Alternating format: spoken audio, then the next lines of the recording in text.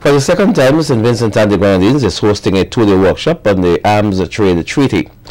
Lead negotiator to Caricom, Deputy Chair Ambassador Eden Charles, made it known that the drafting of the Arms Trade Treaty is not to ban weapons, but to regulate the trade in weapons. Regulation is necessary.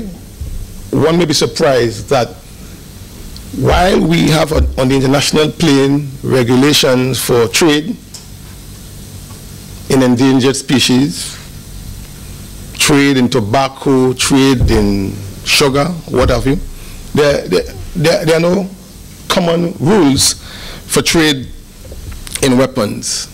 As a result of the absence of commonly agreed international standards or rules, diversion takes place.